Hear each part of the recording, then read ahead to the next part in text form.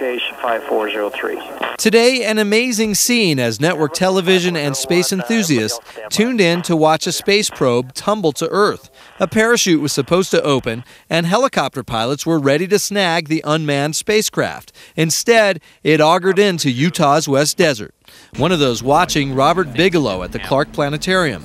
He's one of Utah's volunteer NASA Solar System ambassadors and knows a lot about the Genesis, a 1/4 scale model of which hangs in the planetarium. Things go wrong, and the idea behind these cheaper, faster, better missions is to do more of them, and you expect they're probably going to be some failures. Bigelow says the accident is a setback for NASA, but not on the scale of either space shuttle disaster which killed human crews. At the University of Utah today, a crowd gathered to watch and left rather stunned, but still enthusiastic about space exploration, despite the risks and the cost.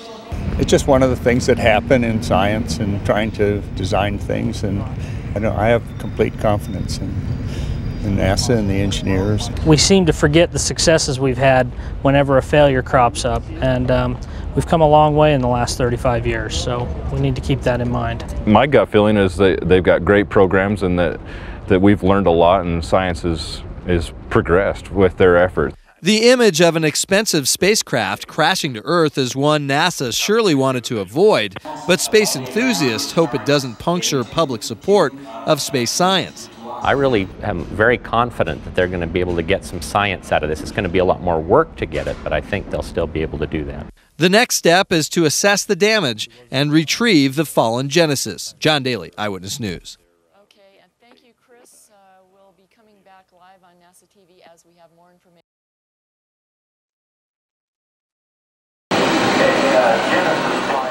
It was big screen TV with a most unusual show. An aerial ballet with a surprise ending. Several hundred space buffs watched at Kingsbury Hall. Many were parents with kids skipping school to see a bit of space history. My daughter and son were both interested in science. The anticipation was intense, especially for this family, the son and grandchildren of Don Burnett. He's NASA's top scientist on the Genesis project. As the spacecraft came into view, the crowd cheered. But when they realized it had crashed, cheers turned to groans. Paul Burnett appeared to be sobbing as he saw his father's project jammed in the mud.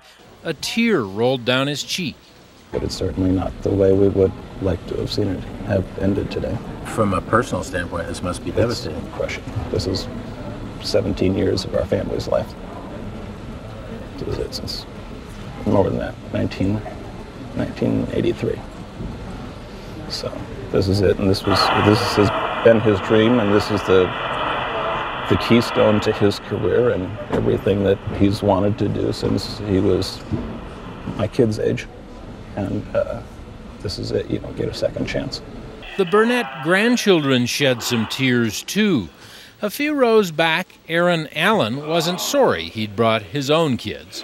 I think it's actually quite valuable to recognize that science isn't always right. The plans don't always go, but there's something that you can get out of it no matter what. Okay, and thank you, Chris. We'll be coming back live on NASA TV as we have more information available, and we do have... Tonight, a military helicopter flew what's left of the experiment back to a temporary clean room near Dugway's Michaels Field. Inside, scientists carefully opened the wrapping and began probing and pulling out broken pieces of the experiment. All the atoms are there, all the collectors are there. It's a case of doing forensic science. This was to be the first in 2 stops for what was to have been a gentle mid-air rescue of a fragile glass-like array that had captured very special atoms from the solar wind, atoms that could give scientists clues about the formation of the solar system. This is what that ethereal solar wind probably looked like 4.5 billion years ago. Pilots Cliff Fleming and Dan Rudert had rehearsed over and over again how to snag the parachuting Genesis capsule in midair, but it was all for naught. The parachute never opened. The exuberance, the anticipation, as you said, 5 years of training, waiting for this one day, one chance. I could sense in my crew and in Cliff's voice that, emotionally, everything just drained. And drain it did, too, inside the Michaels Field hangar, where almost 300 VIPs had gathered to celebrate. What started out as cheers when the capsule entered the atmosphere turned into silence when they saw it tumble through the air and hit the ground. For NASA's Don Swee, who babied the project from the very beginning, it's a difficult moment right now.